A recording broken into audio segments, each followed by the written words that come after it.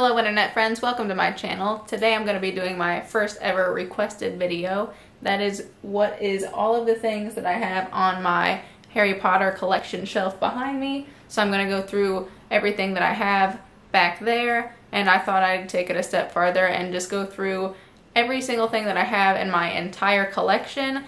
The funny thing about this video is that I actually did a video like this before. It was actually my first ever YouTube video, but I hated it so much that I made it private and you can never see it.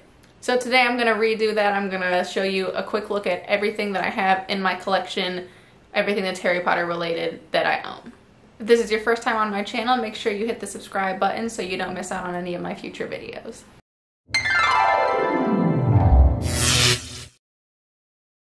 So the first thing I have in my collection is this cheap knockoff Harry Potter wand. It is styled after Harry Potter's wand, but it doesn't have like the different color like detailing on here. It's definitely not like the official one. It has like a lightning bolt right here, which I think is very cool, but I definitely don't think that's on the actual version of Harry Potter's wand. This is actually the only wand that I have so far, so I'm hoping to get some actual like prop replica wands soon in the future. The next thing I have is this little golden snitch. This is actually supposed to be kind of a trick thing where it has like this really clear invisible string and you're supposed to like hook it to like your earlobe or something really crazy and like trick your friends into thinking that like a snitch is flying around you, but I've never used it for that. I don't really see how that could possibly like work at all. But what I have done is I have used like the invisible string to like hook it up in like a display so that it kind of looks like it's flying, and it also turns on and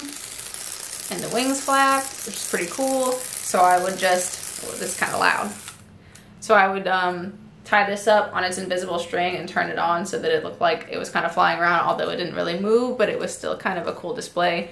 But if you don't want to do that, it also comes with this tiny little black stand that you just set it on there. Next thing I have in my collection is some potions. These two are actually like, I think they're candies from the Wizarding World of Harry Potter in Universal Studios. My co-worker had a friend give them to her when they went to Universal, and she gave them to me to put in my collection. I've never tried the candy in them because I just use them for display, but this is a love potion, obviously, and this is the Felix Felicis, the liquid luck potion. It does look like it's like a syrupy, like I don't know if you would just drink it, but no, I'm not. And then I also have this little potion bottle that is not Harry Potter related, but I keep it with my potions. It says Nectar of the Golden Life of Health and Vitality.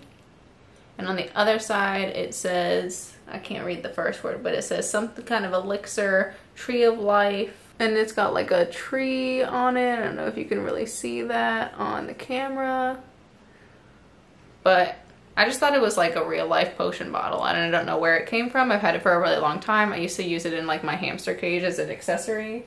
Next I have this little Dobby statue on a little stand. He's magnetic and he comes off. You can take him off and see he's holding the Tom Riddle diary. Let's see if we can focus him here. He is holding Tom Riddle's diary and the sock he just pulled out of it. I really like this statue. It's such a cute scene. His face looks really cute, and this is just like the background or whatever. You just set them in there like that. This is the only one I have like this. This is actually by the Noble Collection. Next I have some Bertie Bott's beans. This is just a really small little box of them. It's not like the really fancy big box, which I'm gonna get at least at some point in the future, but my friend from work gave me these, and she also gave me this chocolate frog card box. The chocolate frog was already eaten or taken, unfortunately, but I did get the box and the card. And the card is one of my favorite characters, Gilderoy Lockhart. Next I have two mugs.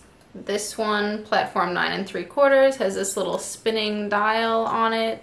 It does have like a little chip right here in the dial. I don't know if you can see it on camera, but it is like a little messed up. They didn't even give me a discount. I got this at like some store in the mall. And then on the other side is the Hogwarts Express. And I used to drink out of this mug a lot, but it started to get chipped and stuff, so I stopped using it. And then the other mug I have is this just plain looking Harry Potter cauldron mug. It does have like 3 little feet on it, and it just has like a fake, I wish I had a real looking like detached handle, but it just has like this little attached handle looking thing, and it says Harry Potter on the front. Inside this, I just have this sticker. It says another Weasley. If you didn't see my video from a few days ago, it was actually an unboxing of a Harry Potter subscription box, the Accio box. And I got this along with this little set of sticky notes that is themed like the Howler. I got this Ron's Jumper bottle koozie. I also got this invisibility booster, little USB charger. You put it in your car like lighter, cigarette lighter holder thing, and so it'll look like you have an invisibility booster. I actually couldn't figure this out in my last video. My boyfriend figured it out for me because he's smarter than me apparently. You can open this up, and that is actually how you use it. Also in my Accio box, I got this pin. This is Ron's Patronus. It is a dog. I'm not sure what kind of dog. And I got this print. Next, I have 2 more little cauldrons. This one is plastic, and it has my name and some pretty like rose gold-ish like stick-on letters. This was just something that my coworkers did at work for St. Patrick's Day, and I was so excited to take the little cauldron home so I could add it to my little collection shelf of cauldrons. And then I have this other cauldron that's like a legit like heavy, like I don't know if this is considered steel or iron or whatever this is, but it's quite heavy. It's got a real handle. It's got 3 legs. The lid comes off. It's legit. The next thing I have is this super huge, kind of not that fancy, but feels fancy, white goblet, Hogwarts crest on the front. I just randomly saw this. I can't even remember where, Target or something like that. I literally get everything from Target. Shout out to my boss, because every year for Christmas, he gives us a Target gift card, and I take my Target gift card and I buy Harry Potter stuff for my collection. Next, I have the first 4 illustrated books by Jim Kay: The Sorcerer's Stone, The Chamber of Secrets, The Prisoner of Azkaban, and The Goblet of Fire. I usually buy one of these each year when I get my Target gift card. Then I also have a copy of the Tales of Beedle the Bard. I really like the cover art of this book. I have used copies of all of the American illustrated editions of the books, the hardcover versions of those, although they don't exactly go together because they're like different sizes. I'm not sure what's up with that, but my boyfriend got me these used for a pretty good deal, so here they are. Sorcerer's Stone, Chamber of Secrets, Prisoner of Azkaban, Goblet of Fire, Order of the Phoenix, Half-Blood Prince, and the Deathly Hallows. I have a second copy of the Deathly Hallows in the same version that my boyfriend got from a library that was going to throw it away. I also have an unofficial Harry Potter cookbook, which I really love this book because it has like a lot of like facts about like Britain and like British cooking and stuff like that. Keeping with the book theme, I also have this complete set. I believe this is the 20th anniversary special edition. I'm not entirely sure. Let me know in the comments if you know exactly what this version is called. But I really wanted this set particularly because it has like Hogwarts on the front of it, and I thought that was really pretty, and my boyfriend actually got me this for Christmas, I believe 2 years ago, 1 year ago, something like that. I also have the sorting hat. This is the version that talks. If I turn it on, I can get sorted. Not accurately, but sort of. Ah, yes, a ready find. You belong in Ravenclaw. My coworker just told me today that he thinks I should have been a Ravenclaw and not a Hufflepuff. I also have a replica of Hogwarts from Department 56. This is the Hogwarts Great Hall and Tower. This does light up. It's got a little thing right here. You can plug it into the wall, and all of the windows and stuff light up. Actually, the whole thing kind of lights up. It's pretty bright. This is the most expensive thing that I have in my collection. I bought this from a store in the mall, and they couldn't put it in a box for me. I actually have a video on this if you want to check it out. The last things on my shelf are this little stuffed cat, ginger cat, which I think looks like Crookshanks, although it's in no way affiliated with Harry Potter. I keep it with my Harry Potter stuff and just pretend like it is Crookshanks. And I also have an officially licensed Hedwig. Next thing I have is this golden snitch little necklace. This is actually a locket with a pocket watch in it, but it has never worked since I got it, and probably just needs batteries or something. I don't know if you can see it. It's like a little pocket watch. It's got little wings. When you close it, it looks like a snitch. It's really cute, but it's never worked. I need to find batteries, but I'm probably never going to, so I just wear it like it's a necklace and just pretend like there's not a clock inside. Anytime I do have a clock that stops working, I just set it to 11 o'clock and just think Hogwarts Express is getting ready to take off. Next, I have the MinaLima illustrated version of Harry Potter and the Sorcerer's Stone. You probably know that I have this because I have a full flip-through series. It's like 9 videos, 8 videos, I don't know how many videos it is, but it's a full series dedicated to me looking at all of these illustrations by 2 chapters at a time and kind of reacting to them and talking about them. I also have this journal that says Mischief Managed, which I have never written anything in, but I do intend to start using soon. This actually came in like a stationery set with this little notebook, which I actually recently started using for like YouTube kind of stuff. Came with this thing of sticky notes that has just the Hogwarts H on it. This pen that says Hogwarts and has little lightning bolts and stars and things. It also came with some like teeny tiny little like long strip sticky notes with like 6 different little Harry Potter symbols on them, and I don't really know where those are right now. Actually, they might be in the bottom of my filing cabinet, but I don't want to find them. Then I have the Harry Potter DVDs. This is 1 through 5. I'm missing the Deathly Hallows Part 1. I don't know why. And here's the Deathly Hallows Part 2. If I'm going to be completely honest, I only really watch the first 3 movies, and when I do, I have also purchased them like digital copies, so I never watch the hard copies usually. Next, I have this mandrake that I made actually out of some leftover, you can hear it's like packing paper. It's like just kind of thick cardboardy type paper, and I just kind of crafted him into like the shape of a tiny little baby creature thing. Stuffed him in this pot with some other little pieces of paper to keep him held upright, and I crafted this little face into him and just like cut little holes in, and I put these are hair ties that I like kind of wound up and shoved in there as his eyes, and his mouth has one too, but you can't really see. And then at the top he's got a green hair tie and a pipe cleaner in the shape of a leaf. I have this blanket that is all of the Hogwarts houses. I have it folded up right now, but on this side there's Hufflepuff. Hard to get this whole thing in the shot. Ravenclaw on this side, and on this side is Gryffindor and Slytherin. I absolutely love this blanket. My coworker got this for me, a different coworker got this for me for Secret Santa. This was like when I first started my Harry Potter collection. She got me so much stuff. It was so great. I also have this small weighted blanket. I think it's like a children's, like maybe a baby size blanket. It's really small. It's like only this big. It's not big enough to like cover up with or anything, but it is kind of cute. It makes like a cute kind of like throw blanket or decoration, although it is weighted. It's heavy, and it's just navy blue, and it's got the Hogwarts crest on it. It's like striped. I don't have much by way of Harry Potter clothes. I do have this Gryffindor crew neck sweatshirt. This is my favorite article of clothing maybe in my entire house.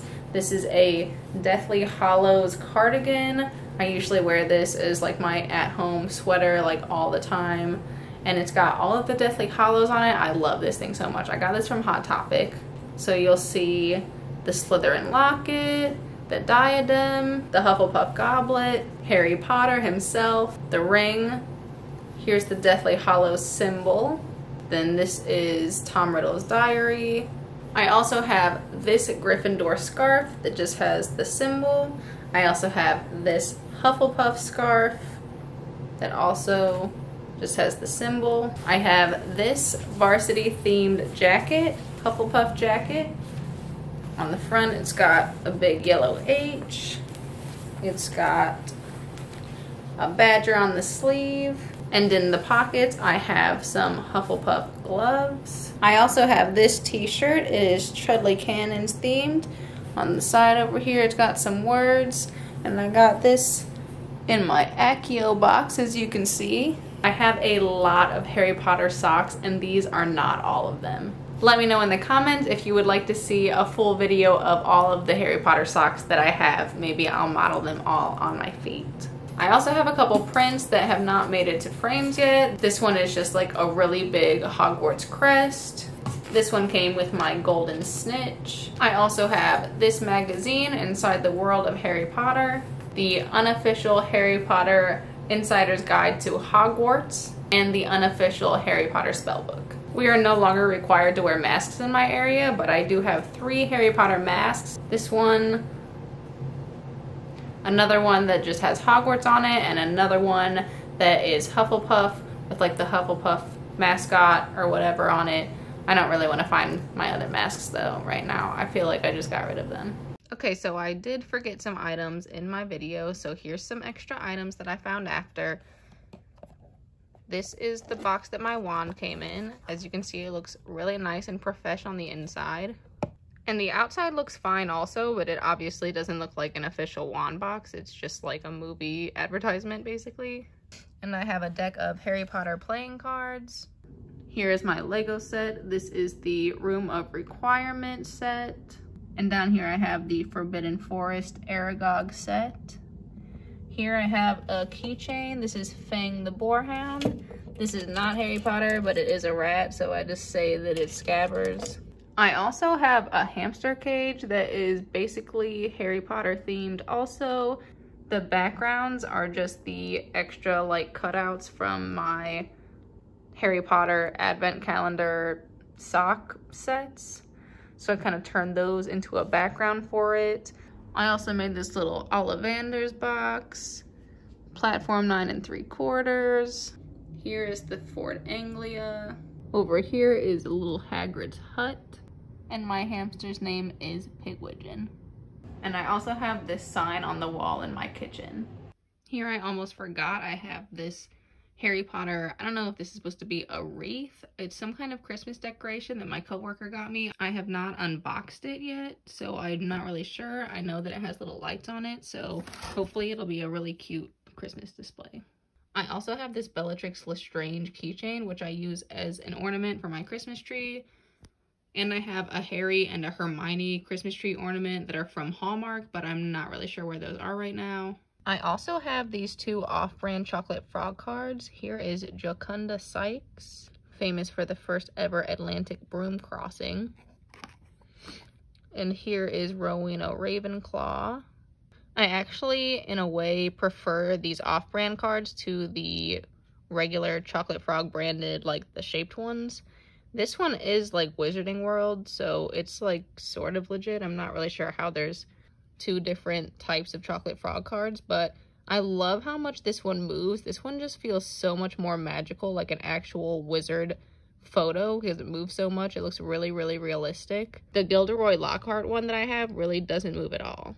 I also attempted to play this game, Harry Potter and the Chamber of Secrets, for the GameCube. I couldn't find the Philosopher's Stone one, but this one turned out being really janky anyways, and I think it was just like I got a broken copy because it just glitched out the whole time. But I do love the Lego Harry Potter games. And here is the mug that I use every single day for my tea. Okay guys, I think that's everything in my collection. I'm sure I'm actually missing something, a few things maybe, but that's the majority of it. So I hope you guys liked this video. If you did, go ahead and give it a thumbs up. Make sure you subscribe to my channel so you can see my next video. You can also follow me on Instagram and TikTok at magical_me_Lissa. Thanks so much for watching my video, and I'll see you guys in just a few days.